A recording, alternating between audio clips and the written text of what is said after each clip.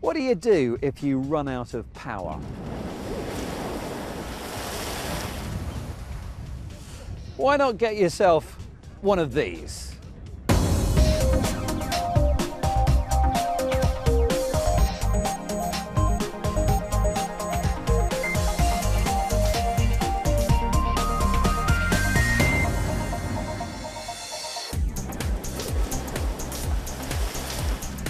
Welcome to Click, I'm Spencer Kelly, and welcome to one of the strangest places I have ever been, where the Earth is literally alive with energy. So much so that the country gets its power by simply plugging into the planet. This is Iceland. I'm on a spectacular journey to meet the people making the most of both nature's forces and the tech know-how that's unique to this island. Why does this robot have a taste for blood? Love is in the air here, but only if their smartphones agree. And I'll meet the woman who's won much more than just a trophy for being a prize geek.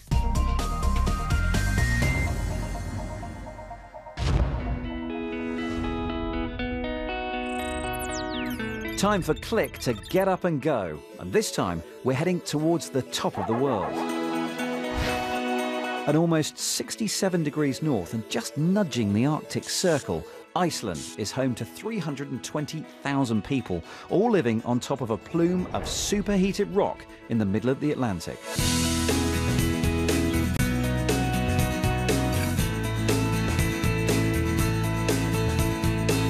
The volcanic activity that formed the island 50 million years ago still churns away today, continually changing a landscape that is both otherworldly and completely spectacular.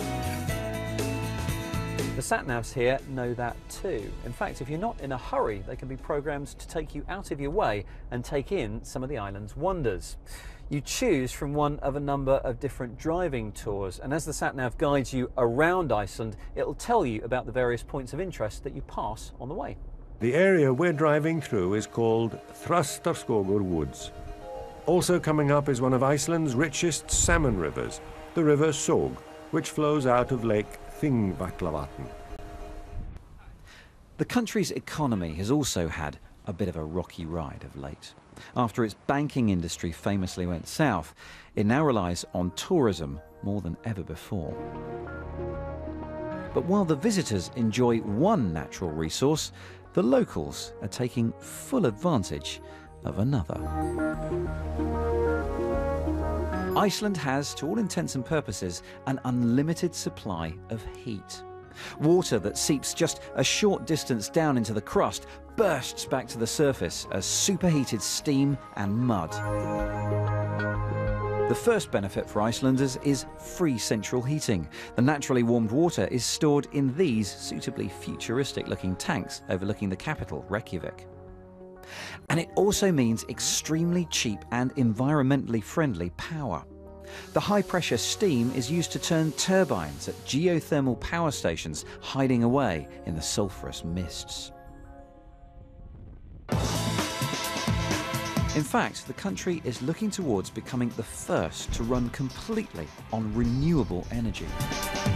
And it's got so much of the stuff, it's now inviting technology companies to relocate here to have some of it.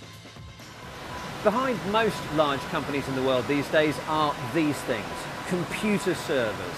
They're used to store all of the data and do all of the number crunching. In fact, if you do any cloud computing, your emails and your documents will be stored in data centers like this.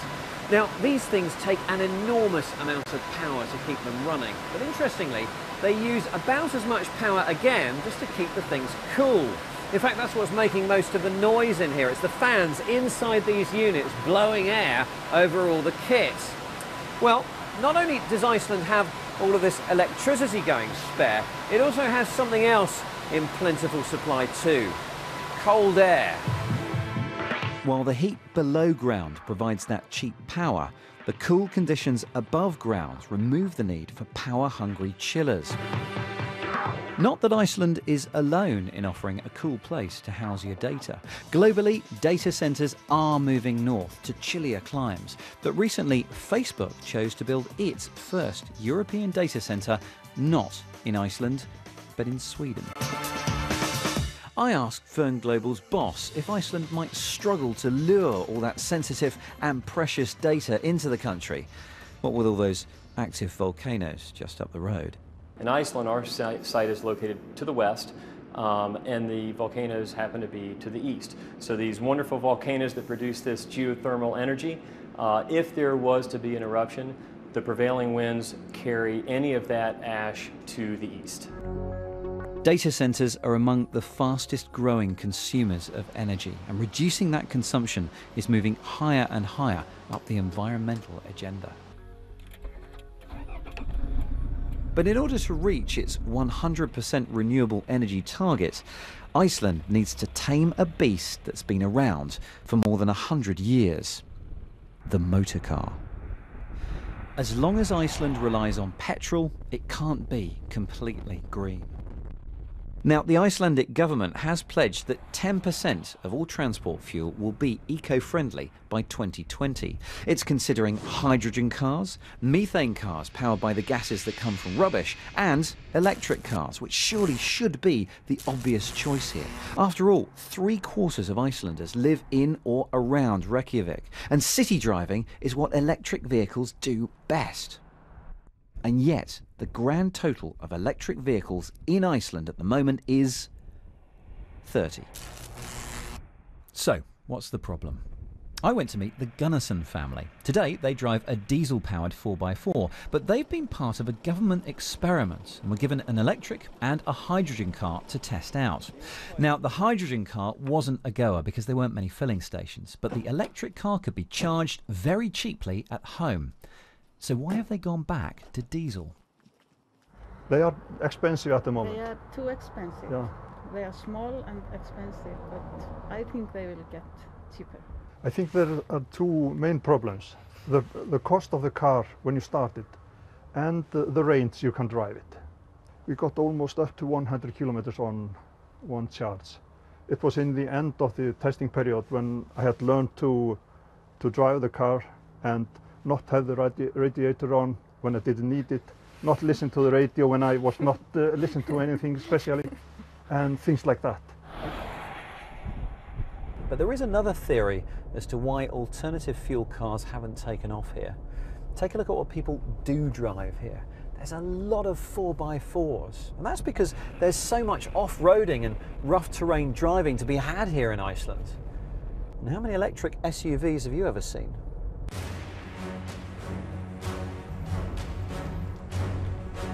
One man, at least, is undeterred. He's an electric fan, as in fanatic, not actually a fan. Although it was quite windy when I chased him up a hillside on his two-wheeled electric vehicle of choice.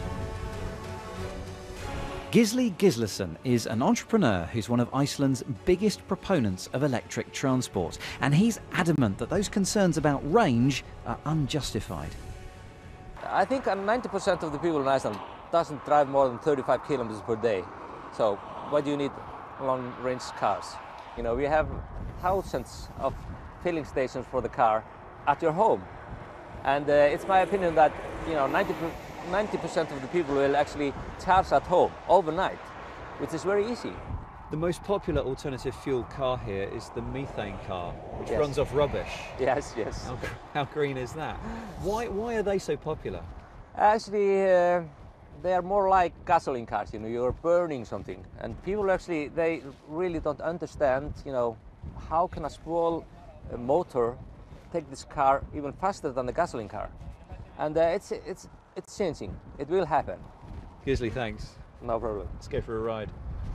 For all of Gisli's enthusiasm and Iceland's endless supply of green energy, it does seem that electric vehicles face as much of an uphill struggle here as everywhere else in the world. Personally, I think it's all been a bit exhausting. Time for a soak. Just one more curious use of Iceland's geothermal power for you. The country's well known for having pools like this which bathers can come and soak their troubles away in, but this one isn't strictly natural. Now, just over there, through the steam, is a geothermal power station which is taking the steam from the ground, turning the turbines and changing it into electricity. Once the steam has cooled into warm water, it ends up here in a man-made but naturally heated lagoon. Hi, this is Spencer. Thanks for calling. I'm abroad filming at the moment and unable to take your call due to the hectic schedule. So please leave a message. Thanks. Kelly, it's the boss. You should have been back in the office 2 days ago. Call me.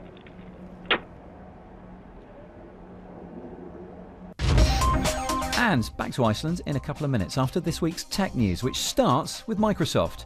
Its original Surface tablet didn't sell well. In fact, it cost the company $900 million in written-off unsold stock. But undaunted, it's launched new versions of its Windows 8-powered tablet. Dubbed Surface 2, it sports a faster processor, higher resolution screen and camera, and improved battery life.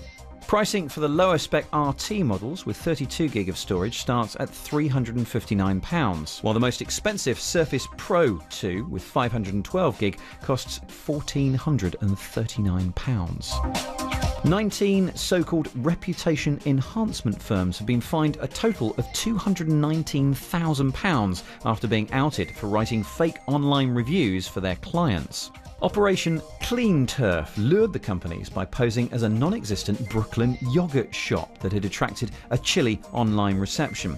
Charging as little as $1 a post, some of the companies deployed an army of bogus online personas tasked with defrosting the shop's online presence.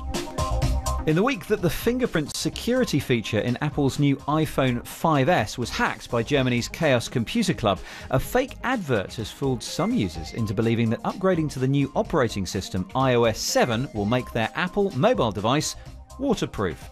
The ad spread via social media sites and was so convincing that many broke their gadgets, putting it to the test. Unlike Sony's Xperia Z range, Apple's mobile products are not waterproof. And finally, if you're wondering why the professional pilot is getting out of the very expensive fighter jet, then you're in good company. Boeing has revealed a retrofitted F-16 that can be flown remotely from the ground.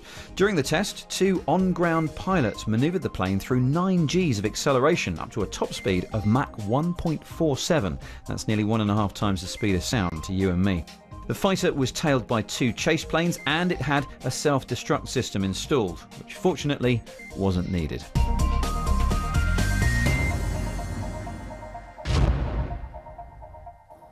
I've ditched the car and decided to explore Iceland's capital. This place feels more like a town than a city. Reykjavik itself may be home to just 120,000 people, but it's not lacking any of today's mod cons. I never thought I'd be complimenting a city on the beauty of its hot water tanks, but you can see why they call that place the Pearl, can't you? Anyway, I've come to this hill overlooking Reykjavik to find where I'm off to next. Now, it's a university, but I'm told the students aren't quite what you'd expect. My name is Rakel Sölvadóttir, and I've created a new way to teach kids how to code from the age of 6. I think it all started when I was a kid myself. My parents gave me a Sinclair Spectrum computer when I was 9. I can still remember that day when I got that computer, plugged it into the tape recorder and the TV, and started to program my own games. Rakel suffers from attention deficit and hyperactivity disorder, ADHD, so she wanted to create a way to pass on her computer skills in a way which was especially easy for those with conditions we traditionally believe hamper the learning process. When I saw my kid, he has ADHD as well, when I saw him going through the same struggle as I had to go through school system, I felt that something needed to change. Rakel doesn't use books, nor does she ask children to deal with laborious debugging or to scan lines of code for syntax errors. She uses 3D graphical interfaces like Minecraft and Alice, games that help youngsters understand the basics of telling a computer what to do. Here, characters, objects, and even the wider online world are created, along with rules which govern how they'll react if certain things happen. 20 different worlds created in just one morning. Called Schema, Rakel mixes technology, lessons from educational studies, and psychology. One golden rule is that everyone needs to be happy, even if they need to fake it for a bit. So if we bite it with our teeth, So now my brain thinks I'm happy. Just by starting to smile, we want to smile more. So it's about these cheek muscles, like you saw earlier. They control the activity in the brain. So these muscles send neuroscience to the brain, and the brain says, okay, you're happy, I'm going to create endorphin to make you even happier. Within that process, a gateway opens up to the long-term memory. So we need to get the kids and ourselves happy so that we can put the information we're supposed to learn into the long-term memory. Another technique is to make sure the children also learn from their peers, so they begin to teach each other, with often positive results beyond the classroom. We have 16 employees from the age of 8 to 16. Many of those kids that are assistant teachers have disabilities like autism, ADHD, Asperger, but they're doing an amazing job. Árni has Asperger syndrome, and he was bullied. He didn't fit in, but Rakel came and took him out from the classroom and let him teach other kids in school. Yeah. And that was brilliant. He went from being a nobody and loser and became a winner. After teaching 1,700 kids, Schema is now gaining international attention. Lessons begin in Barcelona and in Redmond in the US next month. And a new centre opens in the States next year. And with interest from Denmark, Sweden and Slovenia, this innovative project could turn out to be one of Iceland's best exports.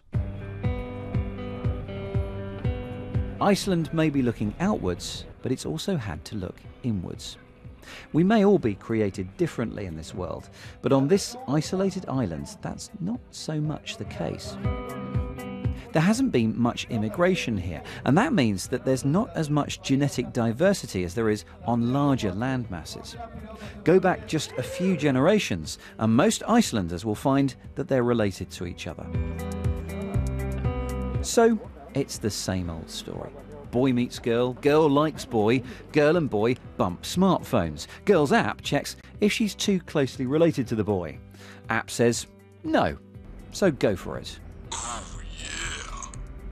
Ingibjörg Rosa is one Icelander who's found new ways to use this app to avoid, shall we say, embarrassing situations. It's very convenient to look up the guys you meet when you're maybe downtown, you see a cute guy or you meet someone really interesting. Look him up there and see whether he's related to you or not. And how closely related is too closely related? Third cousin, I would say. Third cousin? Yeah. You wouldn't want to marry your third cousin and have babies with him, would you? Okay, so third cousin is just for... Fourth cousin is fine. The fourth cousin is fine. Yeah, okay. Yeah. After all, this is Iceland. I'm embarrassed. All the information for the app comes from the nation's genealogy records. Called the Book of Iceland, it's a serious endeavour. Pretty accurate written records go back to 1703. The book allows people here to discover exactly how they're linked to almost anyone else from Iceland. In the past, the population has dipped to just 30,000 here, so there's useful information dating back over 1,000 years. The boss of DNA analysts Decode told me that this database is helping us to understand many conditions across the world, like schizophrenia, diabetes, and many cancers. There is a so-called founder effect in Iceland, which means that we can trace everyone who has a particular disease to a relatively few individuals who lived a few centuries back. So the reason for a disease is very likely to be the same in most people in Iceland who have the disease. A large section of the population here has given blood to the firm to help it assist research globally. Now, once these samples are taken, they're not just kept for weeks or even months. It makes sense to keep them for as long as is possible for research or pattern matching that might happen years in the future. And that's why the blood of Iceland ends up here in this biobank of 500,000 samples, the oldest of which was taken 15 years ago.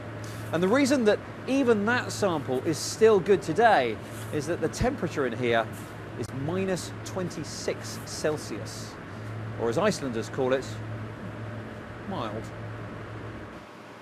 So, as the robots continue to serve up these samples, hopefully those discovering their personal connections to each other won't get such a frosty reception. And believe it or not, here we are in the middle of Reykjavik playing Cupid, because those two hadn't even met before we asked them to bump their phones together. So who knows where that might lead. Although I do have to tell you, they did walk off in separate directions at the end. There you go. Now that's one way to use your smartphone. Here are quite a few more, courtesy of Kate Russell and Webscape. You don't need your own blood bank or shelves stacked with ancient record books to chart your family history, because wherever you are in the world, you can go online and have a website do most of the hard work for you. That's exactly why MyHeritage has over 75 million users who've collectively compiled almost 30 million family trees using the simple build and research interface on their website. We'll just add another limb to the family tree. As well as searching through millions of records and completed family trees manually, once you start adding details to your own clan collection, the smart search technology will automatically start scanning historic records and other trees for any connections it can make for you. It might take a little while for the results to come back, but once they do, who knows what you'll discover. The basic features are free to use, including apps for iPhone and Android. You can even invite your family to collaborate and build the tree together. There are naturally premium upgrades for more detailed trees and storage for images, as well as deeper historic searches. We'll just add another limb to the family tree.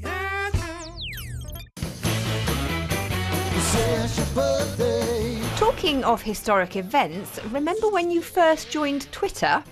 For Click, it was the 11th of July 2007. You can find out your Twitter birthday at the rather naffly named site of the same name. One of Twitter's best kept secrets is @MagicRex, an experimental account you can follow to receive direct messages if anything is happening inside your social graph that you should be aware of. For example, when several of the accounts that you follow all follow a new user. Like this notification that I received recently.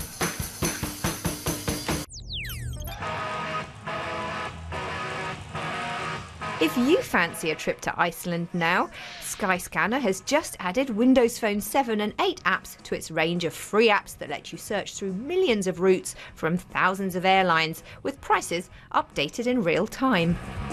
I am a passenger, and I ride and I ride.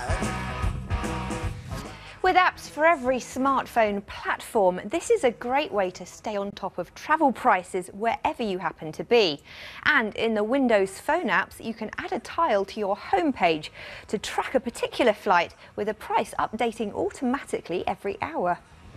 And when you get there, you can save money with peer-to-peer rental giant Airbnb's latest smartphone apps, now available free on Apple and Android devices.